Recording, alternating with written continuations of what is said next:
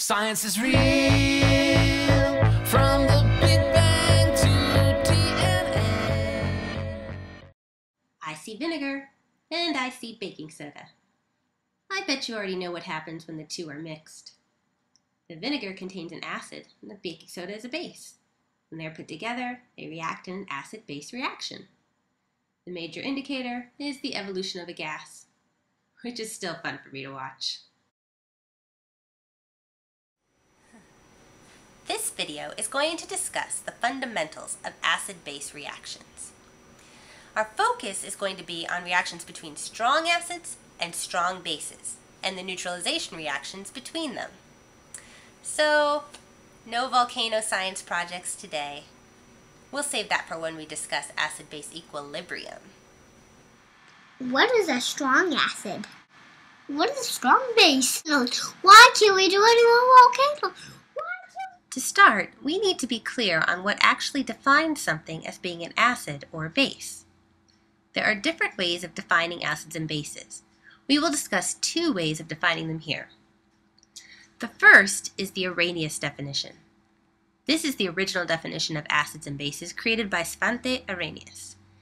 In this definition, an acid is anything that produces an H+ in solution, and a base is anything that produces an OH- in solution. Consider the following solutions. The first two would be considered acids because the H+ would dissociate from the anion portion, and the next one would be considered a base because its OH- would dissociate from the cation portion. The last one would not be considered an acid or a base because it produces no H+ and no OH-. Well, that is all well and good, but in fact, if I dissolve sodium carbonate in solution, the pH is higher than 7, meaning it makes basic solutions. So, sorry Arrhenius, your definition is a little too limiting. So then we welcome Bronsted and Lowry. The Bronsted-Lowry definition of an acid or base is a little broader than Arrhenius's. A Bronsted-Lowry acid is one that is a proton donor. What? Protons? Think about it for a moment. Strip away the electron from the H atom, and you are left with a proton. Well, that is great. Arrhenius, Bronsted, and Lowry all agree that the H+ makes something an acid. However, Bronsted-Lowry base covers more than just hydroxides in that this type of base is defined as a proton acceptor. So, anything willing to bond with that H+ acidic proton is classified as a Bronsted-Lowry base. Let's look at our list again. The two acids are still acids. They are both willing to donate that H+ to something that wants it. The hydroxide compound is still a base because OH- love H+. What about that carbonate? I think of that big old 2- attached to that carbonate and think, would that thing like some H+? Yes it would. Therefore, according to Bronsted-Lowry, that carbonate is considered a base. Now that we have a clear definition of what defines something as an acid or a base, and yes, you do need to be able to differentiate between the two definitions, we can actually answer Andy's other questions. What is a strong acid, and what is a strong base? Well, it all comes down to dissociation. Strong acids dissociate completely in solution, and weak acids only dissociate a little bit. This sounds a lot like another strong and weak reference we've discussed. Electrolytes! Remember that strong electrolytes are solutions composed of completely dissociated ions, while only a small fraction of dissociated ions exist in a weak electrolyte solution. Of course, you aren't going to have a light bulb set up every time you encounter an acid. And there are many acids you will encounter when studying chemistry. So, how do you know which of these are strong and which are weak? Well, you have to memorize them. More memorizing? Yes, but fortunately for you, there are only 6. Hydrochloric acid, hydrobromic acid, and hydroiodic acid are all strong.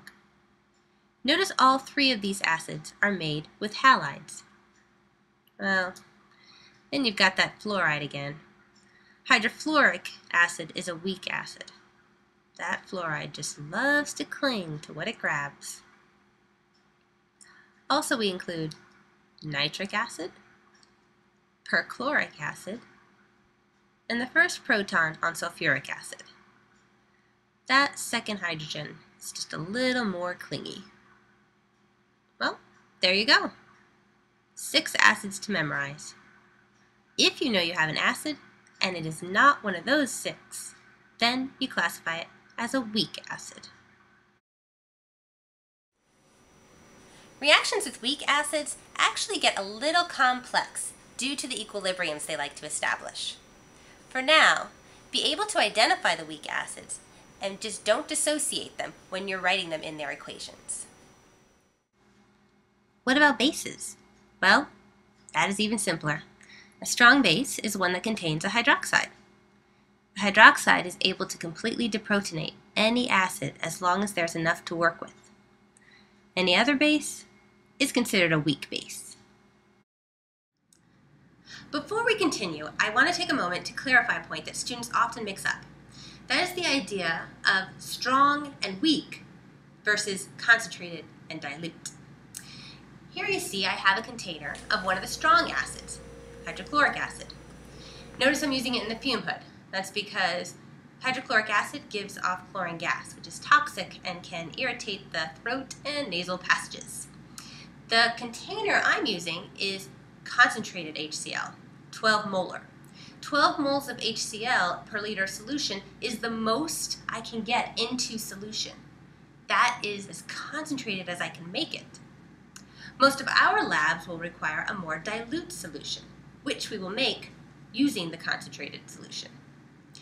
I'm going to show you how to use this to make a 0.5 molar solution. The idea behind a dilution is that the number of moles in the concentrated portion is equal to the number of moles in the new dilute version of the solution. Here I have a solution with a certain molarity. To dilute the solution, I will take a portion of the concentrated solution and move it to a new container. Once I move it to the new container and fill up the remaining portion with distilled water, the solution will diffuse throughout the container and homogenize. Though the moles of solute transferred are the same, the new solution overall is more dilute.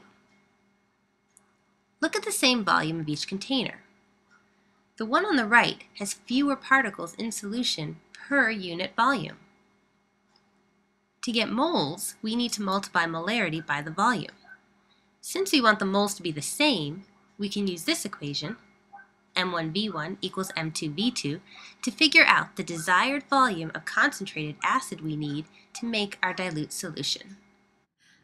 I'm going to make a 500 milliliter solution of 0.050 molar HCl from a concentrated solution of 12 molar HCl in this volumetric flask. The question is, what volume of concentrated HCl do I need to transfer from the 12 molar HCl to my volumetric flask? We can figure it out using M1V1 equals M2V2. I've set up my initial conditions as concentrated and the second half as dilute. Now I know that concentrated hydrochloric acid has a molarity of 12 molar. If I write 12 molar as the initial condition, I'm trying to figure out what volume of that I need to make 500 milliliters of 0.50 molar solution of my diluted hydrochloric acid. I divide by 12 molar on both sides. My molarities cancel, and I'm left with milliliters.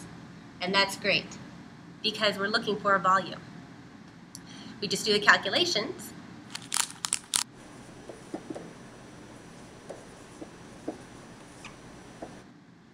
And then do some sig figs.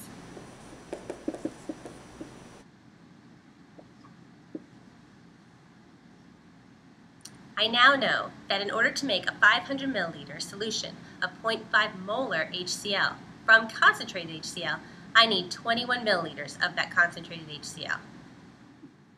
I've measured out 21 milliliters of my concentrated acid in a graduated cylinder, not a beaker. I can also use a volumetric pipette or a graduated pipette. You'll get to play with those later. Making an acid solution requires safety precautions. You always want to add acid to water. Why? The acid is going to react with the water and produce heat, which could cause spattering or even boiling.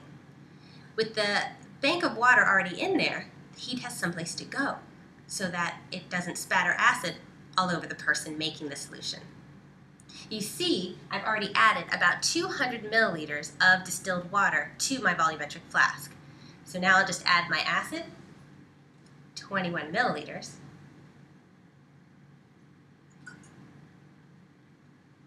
and give it a swirl.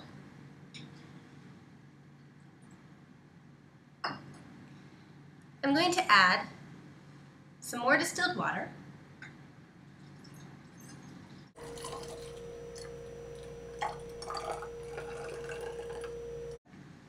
You see I stopped just before the line on the volumetric flask. Now comes the patience part. I'm going to need to put in the rest of the water drop by drop using a pipette until the meniscus just reaches that line. The volumetric flask is designed to fill up to exactly 500 milliliters of solution when the meniscus just touches that line. So it's imperative that your meniscus does not go too far over the line or you have a different molarity. And there we have it. We now have a 0.5 molar solution of hydrochloric acid. I just need to make sure it's properly labeled with the correct concentration and date, switch it around, let it have some time to homogenize, and it's ready to go. So what did I do? I created a more dilute solution of hydrochloric acid from a concentrated solution. So did this change the strength of the acid? No. I used hydrochloric acid, which is completely dissociated whether it's in here or in here, and that is what defines something as being a strong or a weak acid. However, there are fewer moles of this acid dissociated in this one compared to this one. I can do the same with acetic acid. Glacial acetic acid is as concentrated as we can get when we talk about acetic acid. Vinegar is a more dilute solution of acetic acid in water. Is acetic acid going to be strong in this bottle? Is it one of the 6? Nope. Whether concentrated or dilute, only a fraction of acetic acid dissociates, so it's still considered weak.